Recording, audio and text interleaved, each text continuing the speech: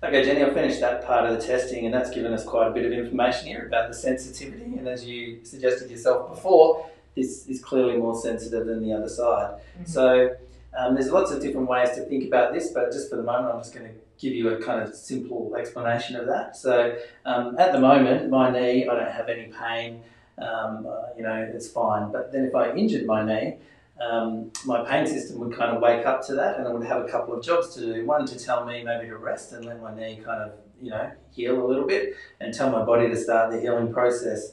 Then 90% of the time, you give it 6, 12 weeks, the body heals, then the pain system can say, my job's done, and wind back down. But here we are with you 6 months later, and it's still highly sensitive with all that stimulation that we've just done. So really that's suggesting to me that your pain system hasn't wound down.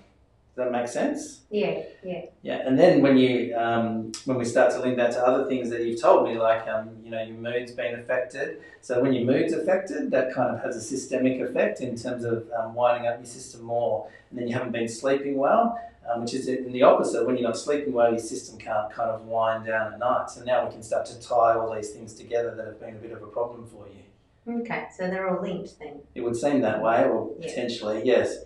All right, so now we're going to go on with some more kind of physical assessment of your knee, but we have to be careful here because already I know this knee is really sensitive, so when I try and do some physical tests, it might be difficult to judge whether that's just because it's sensitive or whether it's something in your knee.